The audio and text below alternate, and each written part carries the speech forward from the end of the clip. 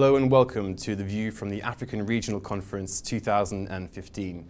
I'm James King, the banker's regional editor, and I'm joined today by Dr. Lyal White, who is the director for the Center of Dynamic Markets at the Gordon Institute of Business Science. Lyal, welcome. How are you doing, James? Very well, thank you. Now, much of your work obviously is focused around this concept of dynamic markets, but how would you define a dynamic market, and how does it differ from other sort of categories of economic classification?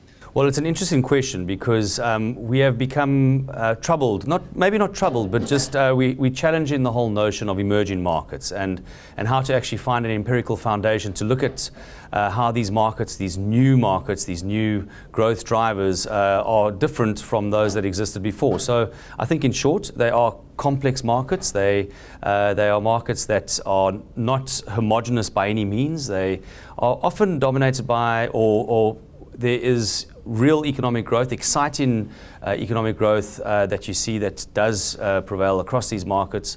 They tend to have advanced both politically, economically, and even socio-politically in every respect. And in that sense, we look at institutions.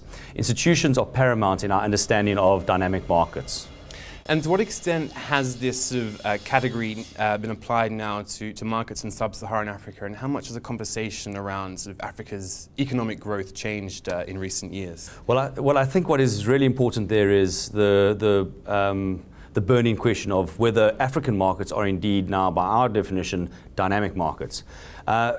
At Gibbs, we have developed a dynamic market index. We call it by the acronym DMI, and we measure according to six pillars of dynamism that measure the dynamism and the vibrancy, if you like, of institutions and how these institutions have evolved to enhance competitive performance. Now, going back to your question, how do African economies fare?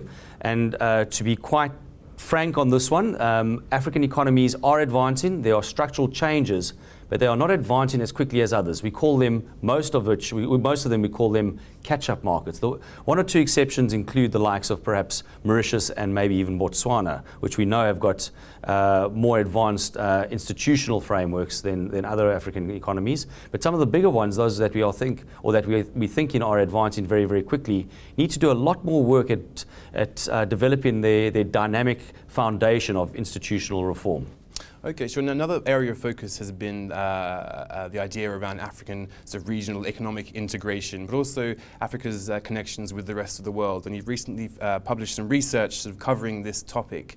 What did you find there? Yeah, so I like your reference to connectedness over integration. This is an obsession that I have academically, that we are constantly doing work on regional integration and integration of countries with each other and with the world. Whereas this focus of this research that you talk about, it's really looking at building an African integration index. And despite the integration in that title, it really does focus on the real connectedness between African economies with each other and with the rest of the world. And we measure this connectedness by the flow of basically goods, trading goods, capital, information, and people. Ironically, despite us being economists, we found that the movement of people between borders was the biggest driver of regional integration of all the elements that we measured. Now, obviously, you found there were some problems in this research in terms of developing greater integration between Africa's economies. How do you address that over the longer term? That's the billion-dollar question, because how do we actually build greater connectedness that will ultimately build scale among African economies? Because let's face it, they are small economies. Without scale, we will not realize this rise in African narrative. And in the end, we've got to look at and address how we can enhance connectedness between these countries through infrastructure development, through better flows and through improved flows, and just through certain policies that enable connectedness and integration between African economies. Well, Lyal, thank you very much for your time. Thank you very much, James.